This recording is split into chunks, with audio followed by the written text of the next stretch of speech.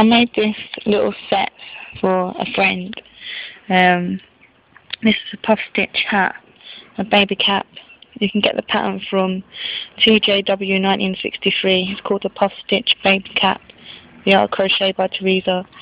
I put a little flower on. I'll put a link below for the flower tutorial. And I've put like a reverse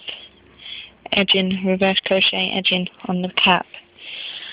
This is a baby sweater. I got the tutorial from Mikey. I'll put the link below. It's called the Imagination Sweater. I'll put a little flower on and a little button on. Really, really easy. It's worked up in double crochet. And then this little sweater I got from a blog. I'll put the link below for the blog. This worked in one piece. Really, really easy to do. It's absolutely beautiful. Really, really happy with this one. This is worked in half double crochet.